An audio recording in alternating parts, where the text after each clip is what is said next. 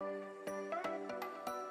out on my bike again this week because tonight I'm entering Mrs Hayhurst's cook-off competition. To do that I needed to forage a little bit of wild garlic. But before we start, good morning Year 10. Hi Year 10. Whilst on my bike this afternoon, bumped into a couple of students from our year group, so nice to see them enjoying the opportunity to socialise with one person from another household, socially distanced as well. A great example of how to respond to what the Prime Minister said we could do last week. A nice message from them. Hello Year 10. We're looking forward to being back at school. I hate working from home. Stay safe everyone. I've just stopped here, I'm at the airfield down at Netherthorpe, because you might remember it from my first assembly, that seems ages ago. There were planes flying in on Saturday. It was great to see again. It's a sign that I suppose maybe we are easy in lockdown and coming out the other side. There's no flying today, although I can hear one. There's a van coming, so he's probably going to drown me out. But what I will say is I might not have any fleas fly for you, but we do have Miss Nuttall doing her, hang on, here we go. We do have Miss Nuttall doing her cook-off. So here you go, Miss Nuttall. Hi Year 10. I hope you're all looking after yourselves and staying safe. So, Mr Radford is making me enter the school cooking competition. But the only problem is, I don't know how to cook. But luckily, my 6-year-old has given me his spaghetti bolognese recipe. Here it is. So, I figure if a 6-year-old can do it, then so can I. So what I need first is a cupful of soil. Soil, are you sure that's right? Yes. Okay. Cupful of water. Sounds a bit more promising. Stir it so that it makes a bolognese consistency. Oh, look at that Year 10. Doesn't that look yummy? I bet you'd all like that for your tea, wouldn't you? Right, now I need to put it onto the stove. Give it a little mix. Oh, it looks fabulous. Okay, add some grass to the spaghetti. There we go. Mix it about. What do I need to do next? Oh, it's done. Just need to serve it. This cooking looks easier than I thought. Okay. One for you, one for you, and one for you. Anyway, Year 10. Anyway, Year 10, this is my entry for the school cooking competition. Fingers crossed. Fingers crossed, I hope I win. This should be a second week of work experience, and there's a couple of clips from last week that I recorded that I didn't have a chance to put in because it was already pretty long. So I'm going to play them now. It includes the draw that should have took place last week, and some other information just about me and my experience when I did work experience at your age. So I hope you enjoy them. I've been already here now for a few years, so hopefully I've not bored too many with this story already, but I'm going to tell you anyway. I did my work experience in Year 10 just like you lot should have done. I went to a company called Lloyd's Catering Equipment in Blackburn, Sheffield, and I spent 3 weeks as a CAD draftsman. It inspired me that and really moulded my career because I stuck with it. I did a bit of work experience with them in the summer, and then at the end of sixth form, after I'd got me engineering and my maths and my design and technology and my music A-levels, I weren't quite ready to go to university, and I managed to come across something called the Year in Industry scheme, which is a bit like work experience but for a year before you go to university. I finished up a company in called Ready Rack in Kilmurst in Rotherham, and for them I worked, I've precariously balanced my phone so I don't want it to fall off, let me just hold it. For them I worked as a CAD draftsman for a year and worked in their product development side, developing mezzanine floors, which is like the things you see in Sports Direct rather, and pallet racking systems, which is like the big shelves that you get as you come out of IKEA.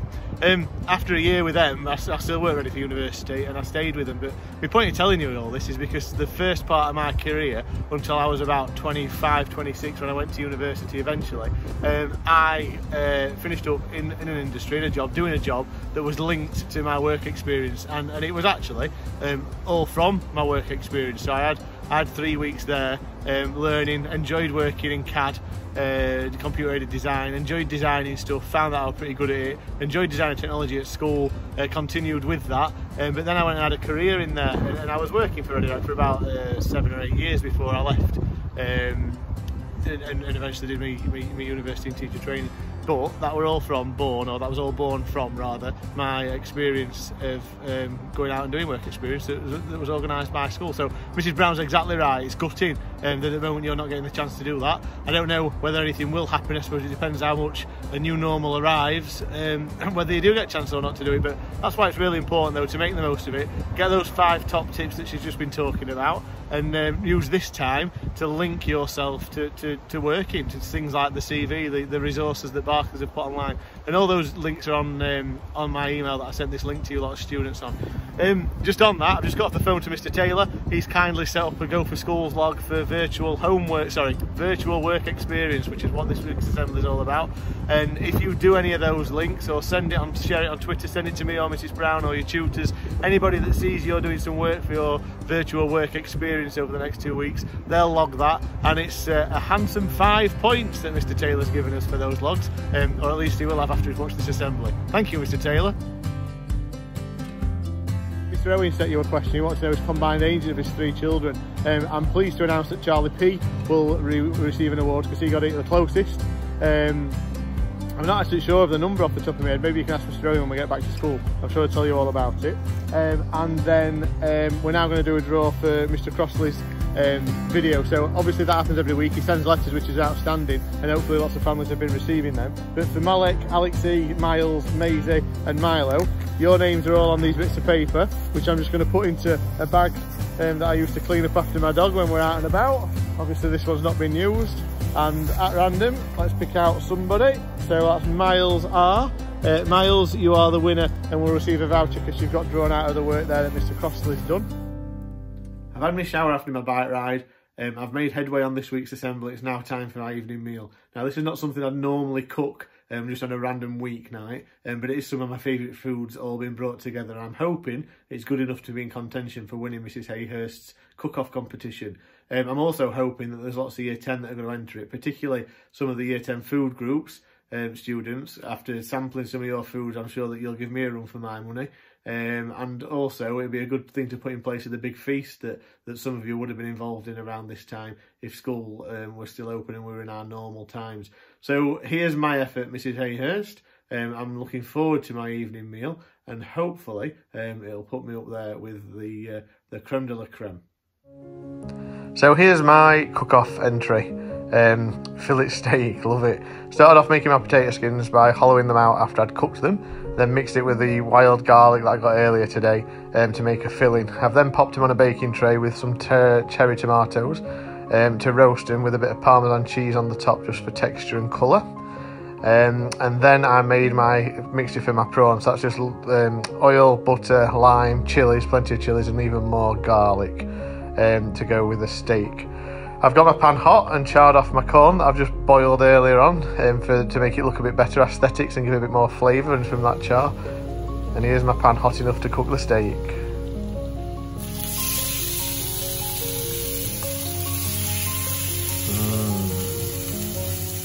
Then I've fried my prawns in the oil that I made, the sauce that I made to cook them into, and then got everything ready to present on the plate. So I went to my herb garden.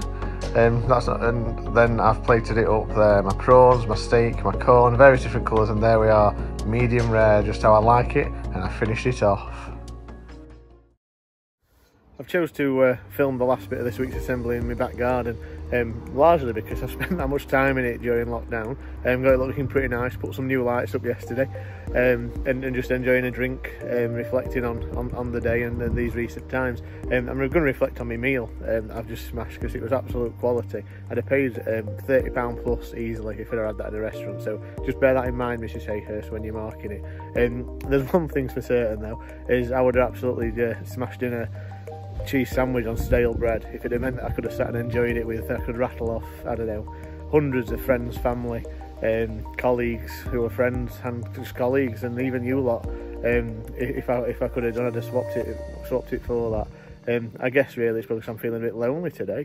Don't know why. I'm sure I'll shake myself off it when the weather's nicer during the week, but it's just tough. It's hard at the moment, but it is good. And even seeing students out and about today and seeing people out and about observing the rules correctly that have been put in place as the removing lockdown. So just make sure you carry on doing that, and I'll say it like I say it every week. Carry on doing what you can from home. If you can do your remote learning, excellent. We're sort of advising still that 3 hours a day. We don't know what's happening in the future in terms of people coming back to school and how that's going to be. So you just need to make sure you look after yourselves. And half term is at the end of this week. So do what you can to make the most of that and take it as a normal half term. Don't worry too much about work. And what you should really be doing is relaxing after your 2 weeks of virtual work experience. Those links that Mrs. Brown sent me, I've put on this email again. Hopefully you're going to take advantage of that. It's a great thing that nobody else will be doing at this time, I'm sure, in other schools during work experience, so it'll set you amongst the best there. So that's it. I won't be doing an assembly next week because it's half term. I'm going to do my utmost to make sure that I get that week off and relax as much as I possibly can, and I look forward to seeing you after that. So stay safe, everybody.